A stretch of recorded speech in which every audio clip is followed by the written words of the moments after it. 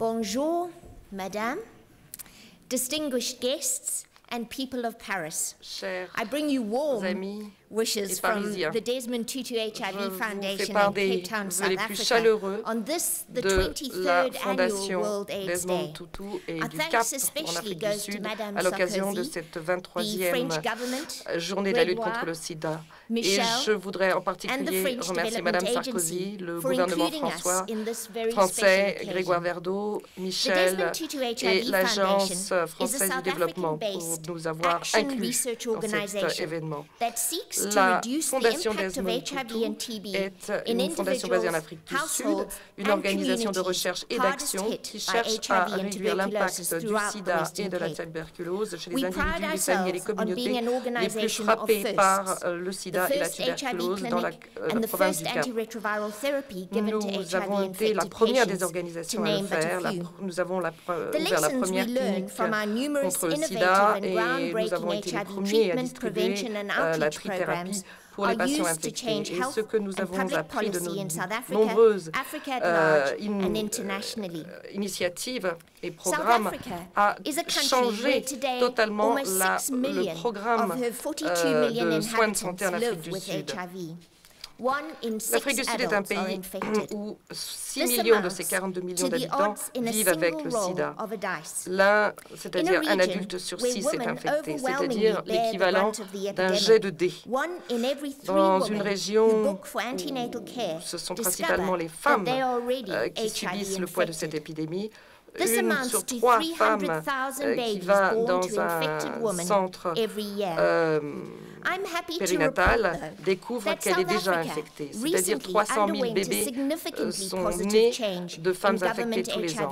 Mais j'ai le plaisir de vous dire que d'énormes changements ont eu lieu en Afrique du Sud, et en particulier s'agissant de la politique du gouvernement vis-à-vis du sida. Et là, maintenant, nous avons et nous traitons plus d'1 million de Sud-Africains sur une base quotidienne.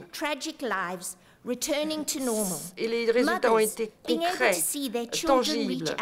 Des vies brisées sont redevenues normales. Des femmes ont pu voir leurs enfants grandir jusqu'à l'âge adulte. Et des pères ont pu, une fois de plus, s'occuper de leur famille. Et les bébés naissent libres de VIH-Sida. Mais la guerre n'est pas gagnée. Il y reste encore beaucoup de défis à relever. Nous n'avons pas encore une prévention et un traitement universel. Alors, la Fondation Desmond Tutu a un site de traitement majeur à Boulogne-Tout qui s'appelle le Centre Hanan Crusade et qui est financé par le Fonds mondial et donc financé indirectement par le peuple français et d'autres nations. Et ce qui a permis à 6 000 adultes, adolescents et enfants de pouvoir suivre un dépistage. Et sans ce dépistage, ce que nous avons compris, c'est que si nous voulions avoir un impact sur la santé publique, il fallait augmenter le dépistage et faire en sorte que le dépistage se fasse avant même tout symptôme de la maladie. Maintenant, ce qui se sent, ce qui se voit, c'est l'impact du traitement en tant que prévention. Les individus qui sont traités ont moins de virus dans le sang et donc ont moins de chances de transmettre leur infection. Le programme Tutu Testeur est né de notre compréhension que la stigmatisation ne peut être combattue que lorsqu'on considère que cette maladie est une maladie infectieuse comme toute autre maladie infectieuse, que les gens comprennent qu'il peut être traité et évité, et lorsque le dépistage est considéré comme tout simplement un dépistage normal. Et à cette fin, nous avons conçu donc ces camionnettes de couleurs vives, aux couleurs donc arc-en-ciel de Monseigneur Tutu, et nous sommes allés dans les communautés les plus touchées par le VIH et la tuberculose. Notre mission était simple, aller faire en sorte que ce dépistage ou que même l'apparition de cette camionnette soit quelque chose de tout à fait normal, voire même d'agréable. Et qu'évidemment ce dépistage se fasse gratuitement.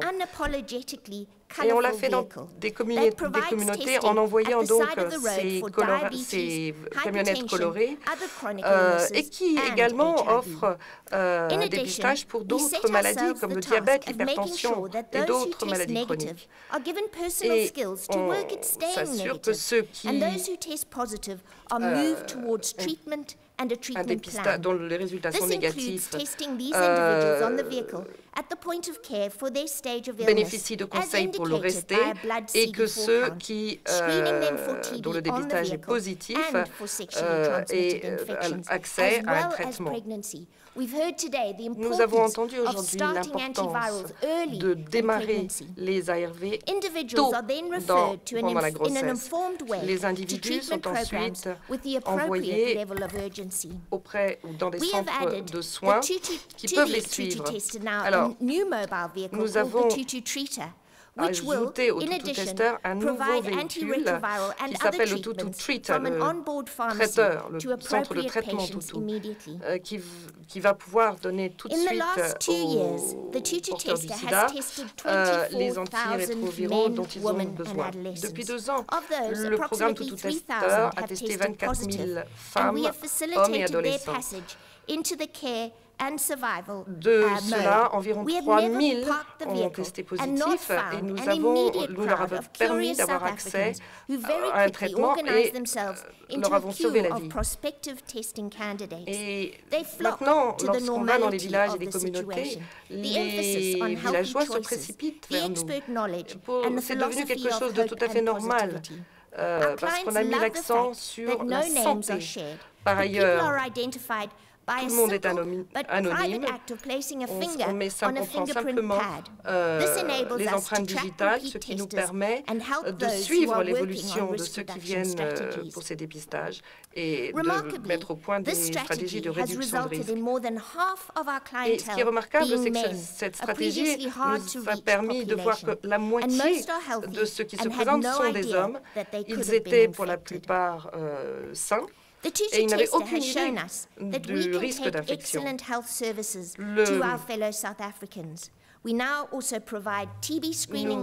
avons dépassé simplement le stade du dépistage du VIH-Sida. Nous faisons des tests de salive, des dépistages de cancer du col. Et cela a montré à nos concitoyens, même les plus pauvres, que l'on peut vivre dignement avec un sentiment de dignité et de respect. Nous avons, pour cette journée du sida, choisi en Afrique du Sud le slogan « Get Tested ». Faites-vous dépister, faites-vous tester. Et dans les 12 prochains mois, notre pays espère tester au moins 15 millions d'individus. Et l'équipe de la Fondation Tutu est fière de faire partie de ce programme. Et nous vous remercions du soutien que vous nous avez apporté. Pour citer Desmond Tutu, Monseigneur Desmond Tutu, et ce sont ses propres mots, lorsque vous travaillez à aider ceux qui souffrent du sida et de la tuberculose, vous essuyez une larme de Dieu. Et je veux vous prendre cette occasion pour remercier l'AFD et le peuple français pour le travail et le soutien que vous donnez à cette fondation et au Tutu Tester.